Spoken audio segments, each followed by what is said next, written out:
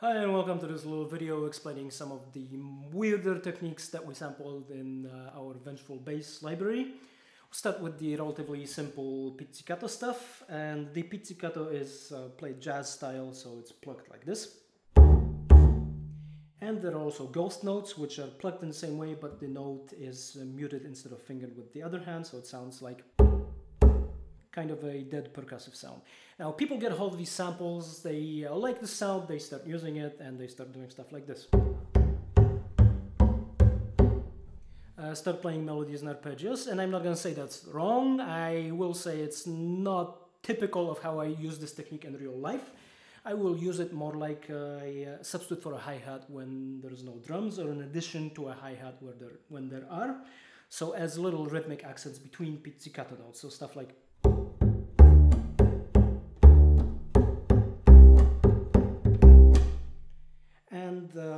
that's how I will usually use it. And there are also slaps, which are more like a substitute for a snare drum, and you can combine the two and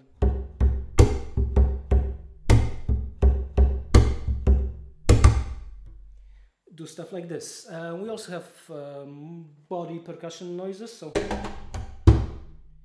things like that. That I wouldn't use between notes. That is more like a tom fill, where I have like a bar or two and I don't need to play any notes.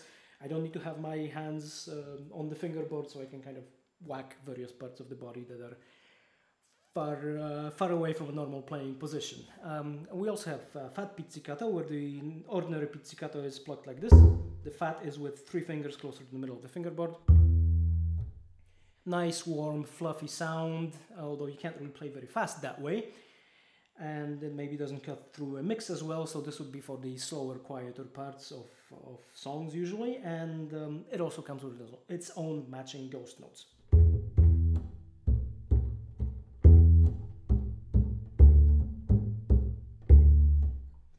So that's the pizzicato stuff, and some of this with the ghost notes, it becomes useful to explaining some of the bowed techniques, like ghost spiccato, which is spiccato, that is fingered like a ghost note. And this is also, again, something that I would use as a rhythmic accent between either spiccato notes or regular staccato notes. So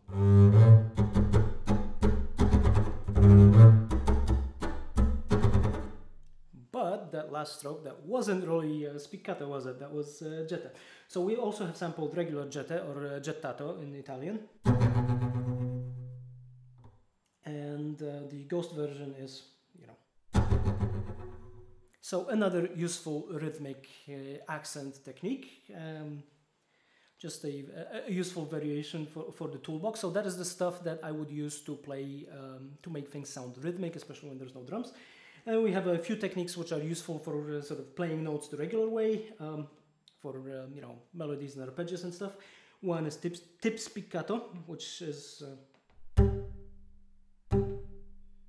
first time I heard somebody play that, I thought it was pizzicato, and I look up and I go, no, he's playing with a bow. Mostly useful in the upper register. In the lower register, if you're playing bass parts, it sounds nice, but it's not very powerful, so don't count on it cutting through a mix.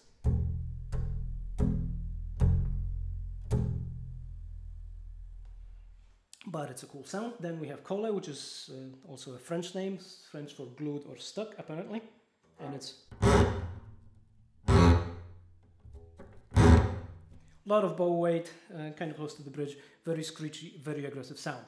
So that's the that's the stuff that you use to play notes, and then we get into more sound effects territory. There is the chop, which is a typical fiddle technique used as a substitute for a snare drum by fiddlers. On bass, it's not as powerful or impressive, so it's not really going to make a good snare, but it does make a good kind of sound effects noise. Even cooler is the ricochet version, or as I called it in the walkthrough video for the samples, giant insects running around under your floorboards. And then we have, on the less harsh side, diagonal bowing, which is very little bow weight. It's kind of like a single stroke of a spectral scrub. Just kind of move the bow towards the bridge during the note. And another light technique that is also fingered like the ghost notes is wind noise, and that is really just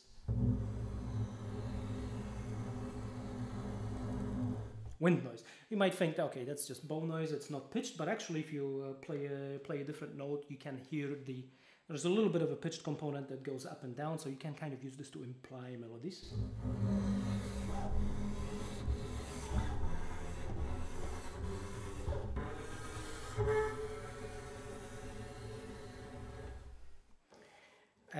But you have to be careful with the muting so you don't accidentally produce some unwanted harmonics. And speaking of harmonics, that brings us to the last technique. That is the unstable harmonics, which we also recorded with the Vengeful cello library. And with the cello, we did it kind of as it starts off as a correctly fingered harmonic, and you kind of let the finger slip gradually until it goes bad. So with the cello, it's kind of done like this.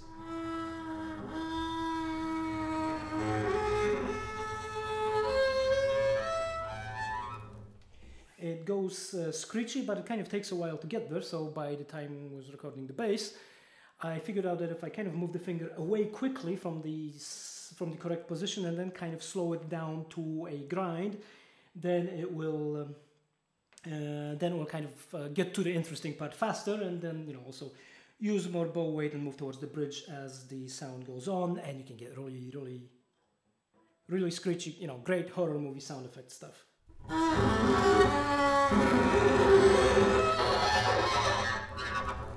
And on bass you can get some extremely high harmonics over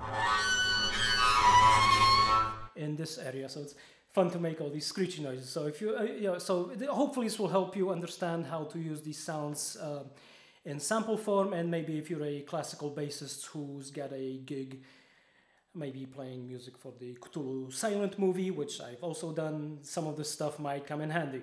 So that's it. Thanks for watching.